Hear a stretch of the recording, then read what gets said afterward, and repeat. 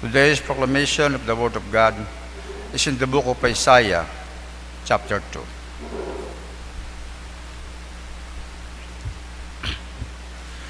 And it shall be in that day, says the Lord, that you will call me my husband, and no longer call me my master.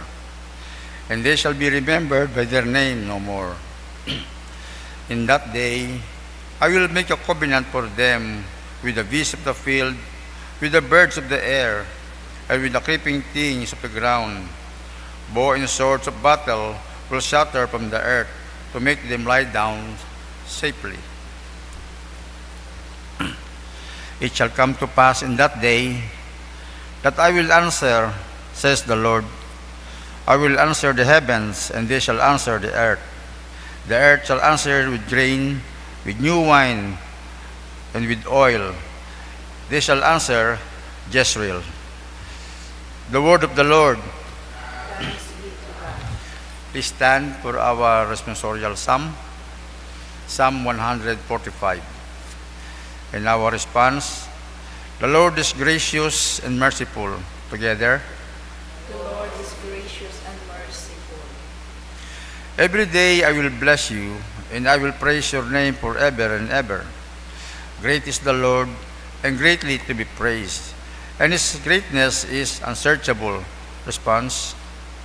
The Lord is gracious and merciful. One generation shall praise your works to another, and shall declare your mighty acts. I will meditate on the glorious splendor of your majesty, and on your wondrous work. Response. The Lord is gracious and merciful. Men shall speak of the might of your awesome acts, and I will declare your greatness. They shall utter the memory of your great goodness, and shall sing of your righteousness. Response. The Lord is gracious and merciful. The Lord is gracious and full of compassion, slow to anger, and of great in mercy. The Lord is good to all, and His tender mercies are over all His works. Response. The Lord is gracious and merciful. Glory be to the Father, and to the Son, and to the Holy Spirit. As it was in the beginning, is now, and ever shall be, world without end. Amen. The Lord be with you. And with your spirit. The Holy Gospel of our Lord Jesus Christ, according to St. Matthew, chapter 9. Glory to you, Lord Jesus Christ. We'll be reading from verse 18 to 26. While he spoke these things to them, behold, a ruler came and worshipped him, saying, My daughter has just died, but come and lay your hand on her, and she will live. So Jesus arose and followed him, and so did his disciples. And suddenly a woman who had a flow of blood for 12 years came from behind and touched the hem of his garment. For she said to herself, If only I may touch his garment, I shall be made well. But Jesus turned around, and when he saw her, he said, Be of good cheer, daughter. Your faith has made you well. And the woman was made well from that hour. When Jesus came into the ruler's house and saw the flute players and the noisy crowd wailing, he said to them, Make room, for the girl is not dead but sleeping. And they ridiculed him. But when the crowd was put outside, he went in and took her by the hand, and the girl arose. And the report of this went out into all the land. The Gospel of the Lord. Praise to you, Lord Jesus Christ. Please be seated. Sa Gospel natin ngayon, we have two stories. Yung isang kwento, nakasandwich siya sa isang kwento. And both of them, makikita natin yung power ng Panginoon. Yung isa, yung merong bata na namatay.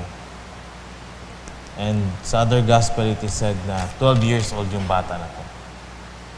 So yung parents niya, For 12 years, masayang-masaya dahil meron silang anak. And then, one day, namatay. And so, pumunta siya kay Jesus Christ para pagbuhayin yung anak nila. And then, yung pangalawa is yung babae who suffered for 12 years. She suffered dahil meron siyang sakit.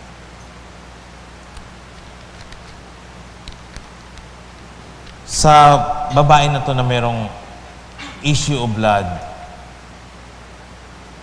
she suffered for 12 years. And sometimes, ngayon, kung may sakit ka, kaya mo eh. Pero yung prevalent, yung malaking ngayon, yung issue ngayon is yung emotional sickness. Yung emotionally, may sakit ka. Sometimes yung mga physical sickness na yan, nakakayanan. Yung emotional, yun yung maraming nagsisuicide ngayon. So merong may mga depression. They're suffering emotionally. Kaya ang hinihingi lang ni Jesus Christ sa atin ngayon is to have faith in Him. And He does not require us to move mountain. Ang hinihingi lang niya is just to touch the hem of His garment. Yung laylayan ng damit. Yun lang. Napakaliit na bagay. If you're suffering right now emotionally, just touch the garment of Christ. Yung hem ng garment niya. Just, maliit na bagay lang. Just say His name. There is power in the name of Christ. Or, just say a little prayer. Jesus Christ, Son of the living God, have mercy on me, a sinner. Ganun lang. Or maybe, punta ka sa church. Just attend a mass. Pakinig ka lang sa magandang balita. Or just be in the presence of God. And kung kaya mo, receive the Eucharist. There is healing sa Eucharist. It will heal you, not just physically, but emotionally also. Yun lang, maliit na bagay lang ang hinihingi ni Jesus Christ. Just have faith and just touch the hem of His garment and you will be healed. And then, sa pangalawang kwento, there are people then na sobrang emotionally in pain sila na they become spiritually dead. Parang wala silang magawa. Just like yung bata. She's dead. Wala siyang magagawa. Pero tayo na nakilala natin si Jesus Christ, we could have faith also na pagalingin yung taong yun and bring Christ to them.